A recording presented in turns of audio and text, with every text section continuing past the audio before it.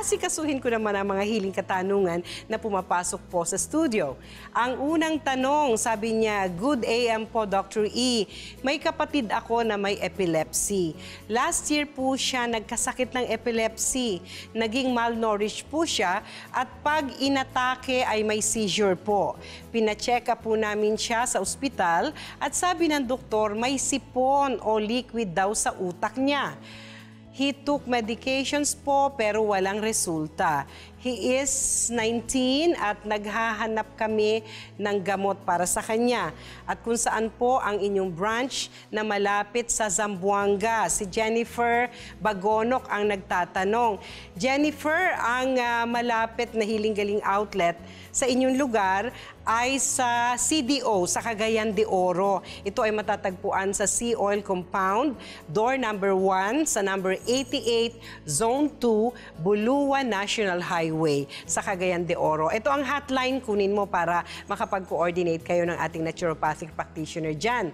It's 0922-238-3648. Sa paghahanap mo ng mga Healing Galing products, kasi kailangan personal free consultations, di ba? Pero kung sa susunod ay nakakapagod para sa inyo ang pabalik-balik na medyo malayo, no? Meron tayong online store. Punta kayo sa ating official website sa www.healinggaling.ph at i-click nyo ang step-by-step procedure para maipadala sa inyo ang mga Healing Galing products na kailangan ng iyong pasyente. No? Okay, balikan natin ang katanungan ng ating kapatid dahil pina-check up sa ospital, ang kanyang pasyente po ay na-find out na may fluid sa brain, no? Ganito ang ating holistic approach sa paggagamutang ganyan. Kung pwedeng ipakalbo ang pasyente, no? Para mas maganda ang ating gamutan, okay? Ang una ay ang matyagang paghahaplos ng Healing Galing Oil katulad ng ginawa ng ating case study ngayon. Mamaya, antabayanan ninyo, no? Ang kanyang kwento. Ang paghahaplos ng Healing Galing Oil mula sa sintido, papuntang anit ng ulo, no? Mga minimum ng 20 minutes na inihahaplos ang Healing Galing Oil. Pag natutuyo, dadagdagan nyo po kaagad. Ibig sabihin, na-absorb po sa skin pores at tinatanggap ng system ng pasyente ang mga herbs, no, na nandoon po sa Healing Galing Oil natin.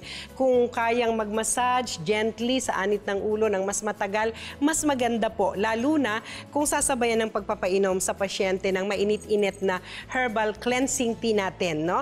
Kahit makatatlong tasa siya ng herbal cleansing tea habang hinahaplusan. Kasi matapos na ang pagmamasahe sa anit ng ulo, sa batok naman, pababa sa spinal column, no? Ang hagod ng paghahaplos ng Healing Galing Oil, pabalik-balik, paakyat ulit, pababa ulit, at pagdating dun sa balakang, pabilog doon sa center of the bone marrow, ang hagod ng haplos ng Healing Galing Oil. Alright? Isa lamang yan.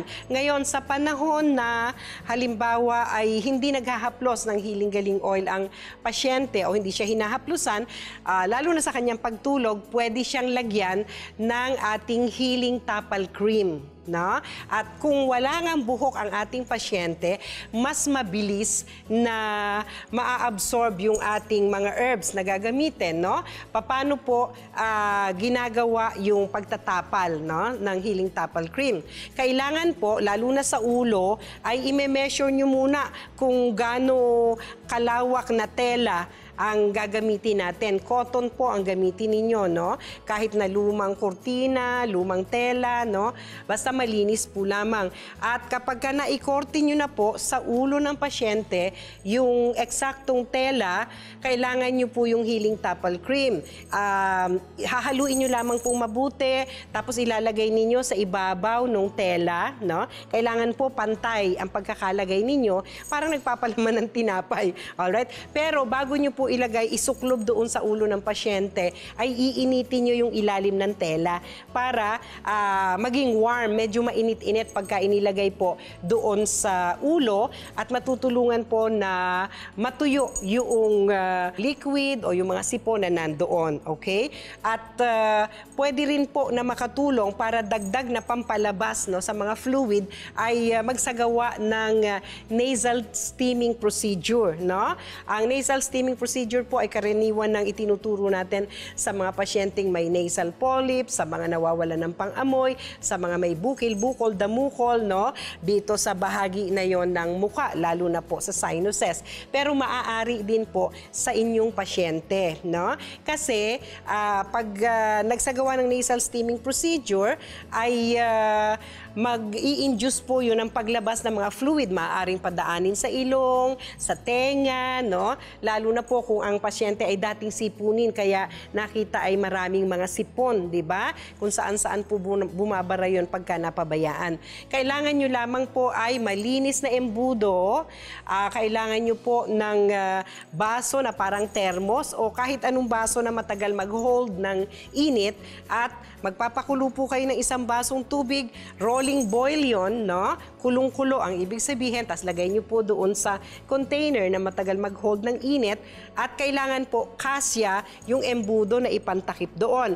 Pero bago nyo takpan ng embudo, lagyan nyo po ng 2 kutsarang vinegar, no? At ipapa-inhale nyo po sa pasyente. Papalanghap po yung steam na manggagaling doon habang nakapikit ang pasyente. At pwedeng sabayan ng pagmamassage din ng healing galing oil sa anit ng ulo. Pwede pong gawin yan during daytime, di ba? Mga 3-4 times a day, kasabay nga ng pagpapainom ng mainit-init na herbal cleansing tea at yung pagsasaklob ng healing tapal cream sa gabi naman po yun.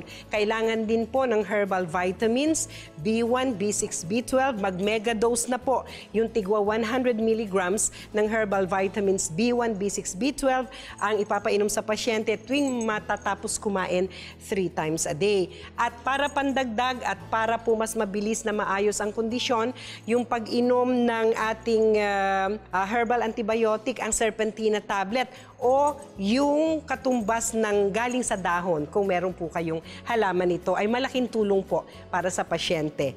At tiyagaan lang po yan, mamaya po antabayanan ninyo ang kwento ng kalusugan ng ating batang panauhin at mai-inspire po kayo, no? Pero sa holistic approach ng paggagamutan natin sa epilepsy, kailangan po ay hydrating alkaline diet, no? Ang iko-consume ng pasyente sa panahon ng paggagamutan. Kailangan po ay ma-hydrate ang pasyente pero walang asim na hydration, kaya alkaline hydrating diet. Okay? Sana po ay makatulong ang aking payo sa inyong pasyente, Jennifer. I-insta-shot na ang reseta ni Doktora.